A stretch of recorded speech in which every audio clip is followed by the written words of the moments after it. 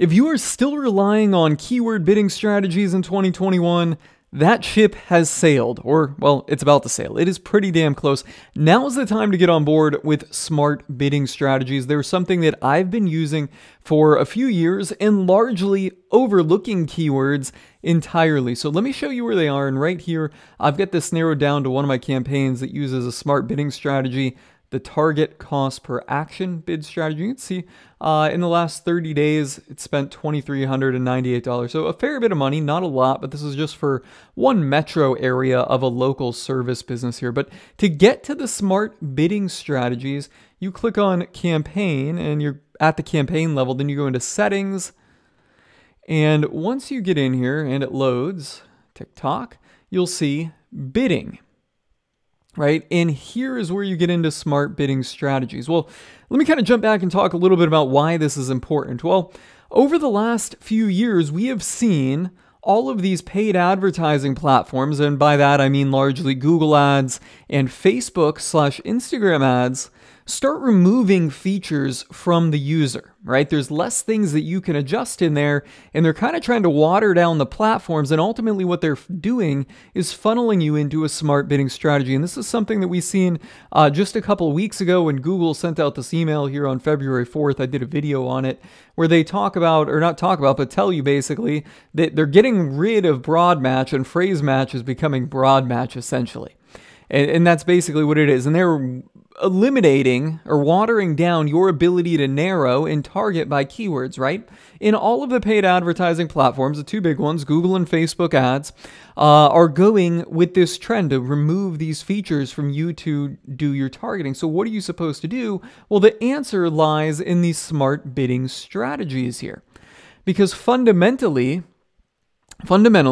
once you are optimizing for the right conversion event, whether that's somebody to purchase or somebody to request an estimate or lead in, opt in, fundamentally, once you have that happening and you're qualifying those people with a conditional conversion event, which I'm going to make another video talking about, I've talked about that in some of my other videos that weren't specifically on that topic. I've mentioned that, the conditional conversion events. I'm going to make another video and probably link to it below this. I know I say that, but I tend to forget it. So anyways, with a conditional conversion event, you ultimately get a higher quality conversion.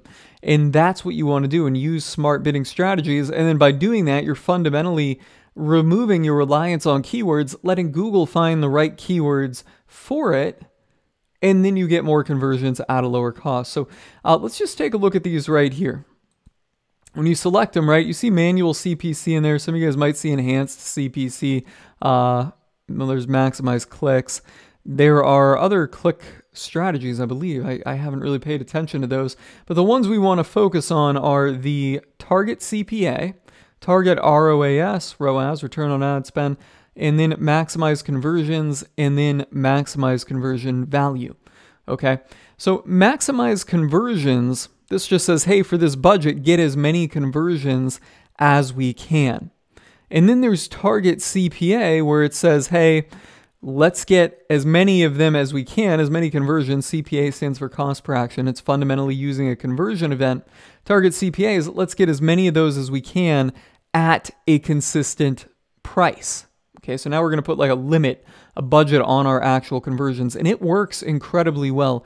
That's what this video is here. I'll link to this one below where I did a test of target CPA versus max conversions and seeing just how much we could control the budget. And when you see this video and you watch it, you'll see that target CPA is incredibly, incredibly powerful. And in these campaigns, I'm not using really any keywords. We have a couple negative keywords in there, like how to or DIY, because this is for a local home service company. Think remodeling. So we have the negative keywords in there for the how to, DIY, materials, Home Depot. We have a few of those, but otherwise broad match, simply bath remodeling, kitchen remodeling, etc. Very broad match, and we're using the target CPA with that. And it did incredibly well over maximize conversions. And the point is, I am using the smart bidding strategies and not the clicks. Now, if you're doing something else, like let's just say that you're an e-commerce store.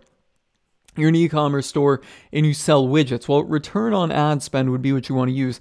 The purchase happens right there online, so it's very easy to get Google Ads set up to capture that purchase value as it happens.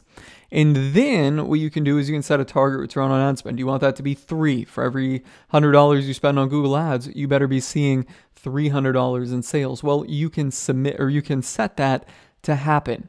Okay. And then there is maximize conversion value. Now, this one I really, don't see a ton of value with here.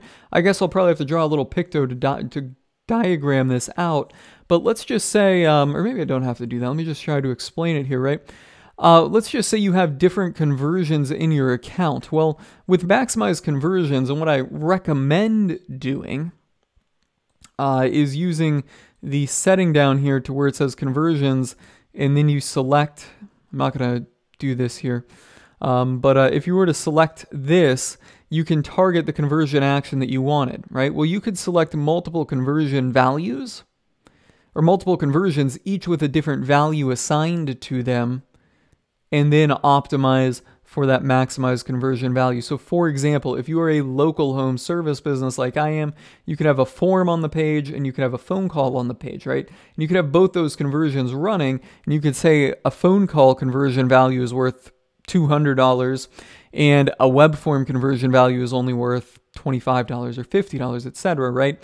And then use that maximized conversion value to optimize to get the most from anybody. Personally, I don't like doing that. I like having one clear defined conversion event on the page, the most valuable one that we can get, and just going for maximized conversion. So those are the smart bidding strategies. What are you guys doing out there? Now that Google Ads is kind of, actively pursuing this trend of watering down the features, or I shouldn't say actively pursuing it, continuing it with it, what are you guys doing? What smart bidding strategy are you guys working towards using? Let me know in the comments below. And going forward, look for a video that I'm going to do on conditional conversion events and progressing through Google Ads to where you get to the smart bidding strategies. That's a wrap on this one, guys. I look forward to hearing your feedback in the comments. I'm signing off.